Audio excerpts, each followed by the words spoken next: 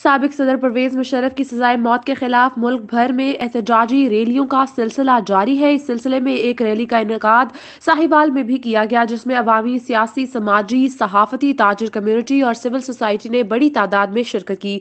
इस रैली में पाक फौज और साबिका जनरल परवेज मशरफ के हक में नारे लगाए गए।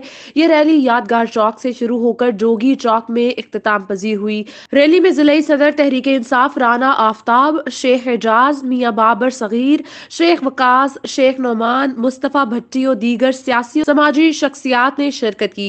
न्याज Shakir, Mashrak TV, bureau chief, Sahiwal.